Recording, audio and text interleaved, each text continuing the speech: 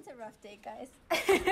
So, okay, for this presentation, I will be basically explaining the criteria in terms of AV Club, and I will be explaining more into the structure at the moment.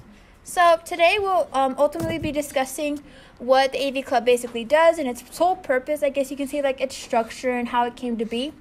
What we've done so far this year and criteria for future officers and what they are expected to be in terms of characteristics and attributes and values, and overall preparation for future members and leaders.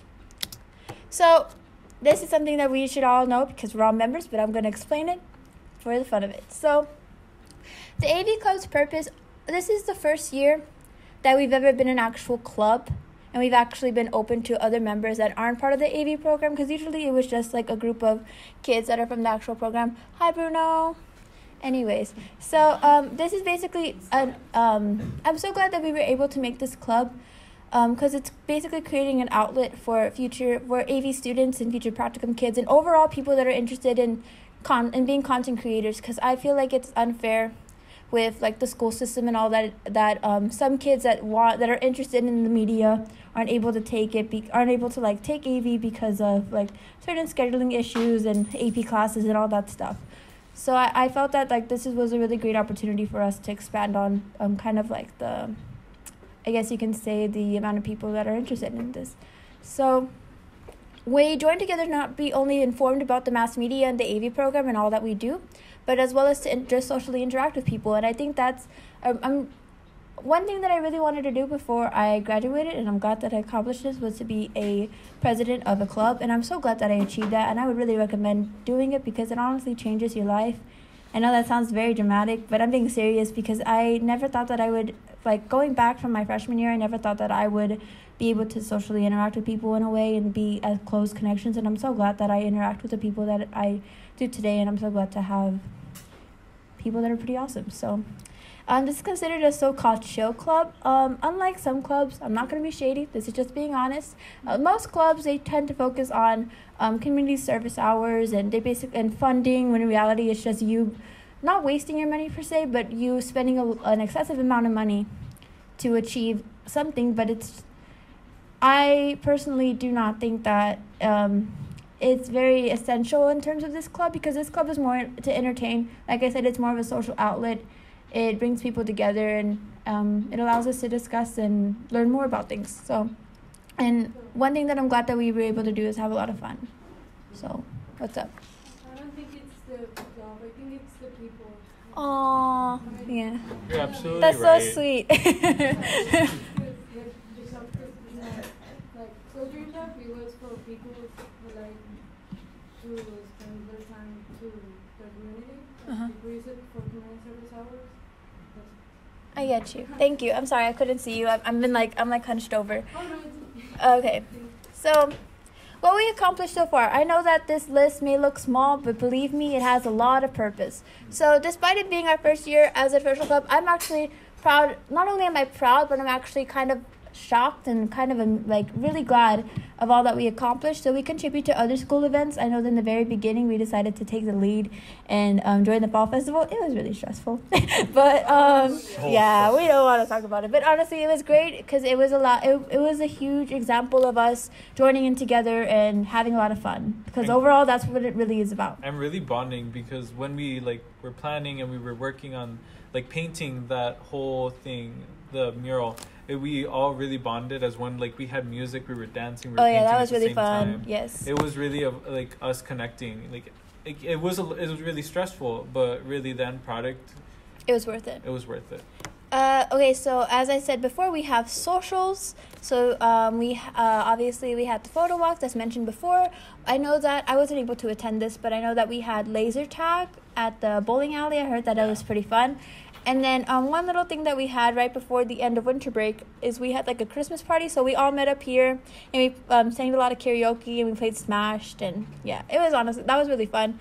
And one thing that we are doing currently right now is AV Bootcamp. So previously in the years, we had this thing called, the AV practicum kids had this thing called AV 101. So it was a group of kids, Dean Contreras and Karen Munoz and such, and I know a few other kids. They in order to help future practicum kids, they kind of made videos giving like how-to instruction guides of how to do certain things, such as EP Monthly, as well as just how to create content in general. So we decided to do that right now, but more interactive. And currently I am recording my audio, and we've been doing this ever since we do our presentation. So if you ever want to hear the presentation again, or want to hear previous presentations or a presentation that you missed, you can go on eaglepublicradio.weebly.com or go on our YouTube, and they will be there for sure. So, all right, this is the important part. So, all right. The officer positions are a little different compared to this year's, because as I said, this was the first year of our official club. So Mr. Sanchez and I kind of like reflected on kind of how I guess you can say kind of how things worked out in the end in terms of like club members interactions and stuff like that. And we kind of made we still have 4 officer positions, but there's some that are a little different, and we kind of actually have like full responsibilities for them. And I hope that whoever gets that position, whether it's president or anything like that, is able to succeed in achieving those accomplishments. So they can be an active member from either this club, like a member of this year's club, or overall the AV organization in general. I prefer, and I know that a lot of us would prefer, like someone just walking in that none of us have ever even met, or like they've just showed up to like 1 or 2 meetings and they're like, yo, I want to be president. No, that's not how it works here. They must be present as much as possible. I can't emphasize that enough. I know that we all have lives. Sometimes I can't even make to the meetings because it's like an emergency, or I can't. But you have to make sure that you are not only present in the club, but present in general in terms of being able to be present in being able to be interactive and kind of like available when it comes to like certain events or the social or stuff like that. You have to be very active. You must be willing to communicate with others as well. One thing I would really recommend that I wish that we had more of was the officers being able to meet separately, or like even talking in the group chat and being able to communicate well enough to figure out certain events that are coming up, or things like that. They must be open-minded to ideas and events. This is not like just the officers and that's it. They have to be open to ideas and events and such things like that from other members, because overall, even though that this is that we are focusing on the officers right now, I'm not only talking about the future of other officers, my apologies, but I'm also talking about the future of like the club in general. So I hope that whoever becomes an officer is able to communicate well enough with their members in order to create a better agenda, I guess you can say. So they must be committed to their role and their responsibilities.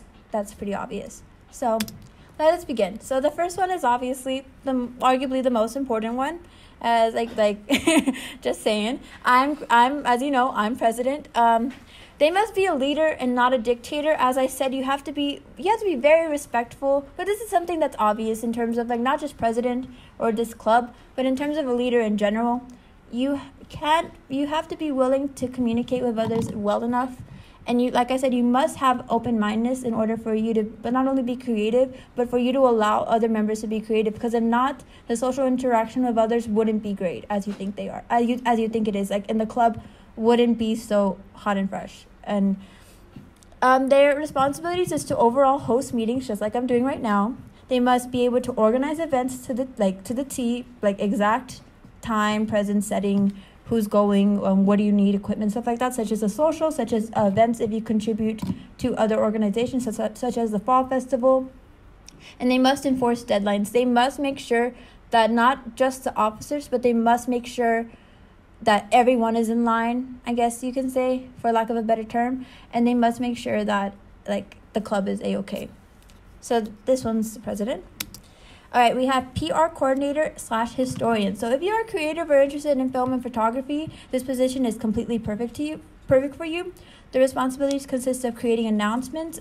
Usually what I do is we have an announcement form, and we try our best to write them for every week to kind of remind y'all that, hey, there's going to be a meeting, and also creating the announcements in a group chat, which I would recommend still having for next year's club. Capturing pictures and videos of events, accomplishments. One thing that would be really cool, just a suggestion, I'm not saying that you should do it, because I'm not going to be here next year. But one thing I would suggest would be really cool is you have like an end of year or like slideshow type thing, kind of showcasing what y'all did, because it's good to look back and see that all y'all did, because as we've said before, like the end product is worth it, and it shows all the good times we've had. And in general, basically be in charge of PR. One thing I would suggest is perhaps announcing it in any of the AV club in the AV program social media, such as their Instagram or Twitter. So, all right, the next one is secretary. Now, this one has a simple objective, simple responsibility, but it means a lot. One thing that I would recommend is keeping track of attendance. As you saw, we have a sign-in sheet. And one thing that would be really cool is if the secretary has a Google Forms and keeps track of like it's the purpose of it is for analyzation, I guess you could say, like analytics and kind of tracking of who's going to be present and who's going to be not, because that way you can kind of have an idea of who's an active member and who isn't. And I think that's very important to any club in general. And perhaps it would be in reference for future events. I know that for one of the clubs that I'm in, Angels of Hope, what we do is the reason why we have attendance is due to the fact that we have an end-of-year trip, and it's kind of, we look back and see who the active members are, and whoever is the most active is able to go to that trip and stuff like that. So incentives, I guess you can say.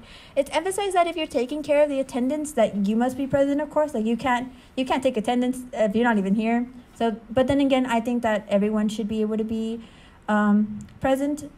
Like everyone is all the officers are required to be present as possible, and if the secretary isn't able to be present, they have to make sure and be responsible for taking care of the attendance, regardless if they're here or not, asking another officer to take it and stuff like that. All right, the last one. It's basically, this is a simple one, but I think it's very important. It's the bouncer and the bodyguard of the club. So they keep everything in line in a respectable manner. I don't want any of y'all to geek them out like this guy.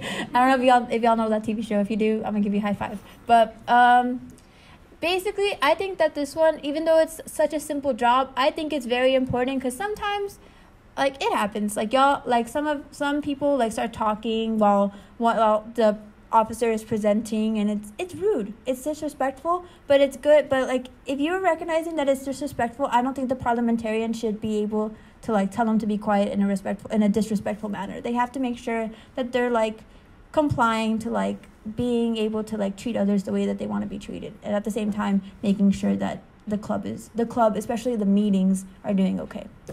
So in conclusion, this is not a one-man job. So I'm going to be honest when I say, like, the last thing I want for any of the officers to do is to go through the same thing that I did, because this is the first year of the club, and one can argue that there's supposed to be 4 officers right now. And I'm not doing this to be rude or to be shady, but it's not fair having someone to take the load off every single other officer and be able to do all these responsibilities of other officers when that's not what you're supposed to be doing. And I'm not saying this to be rude or to be disrespectful to any of my officers, because I'm grateful to have them. But regardless, the main purpose of me saying this is because I do not want this to happen to any of you. I do not want any of you to go through the same thing that I went through and be pressured and being frustrated and having mental breakdowns to the fact that, like, you have to take care of everything because no one else will. So this is a serious note. I hope that when I come back from UT and I see y'all doing good, I really hope. So I'm getting really sad. She's gonna be like, I'm president again. Yeah, so thank you guys. Right now we're gonna be having, sorry, I'm getting emotional.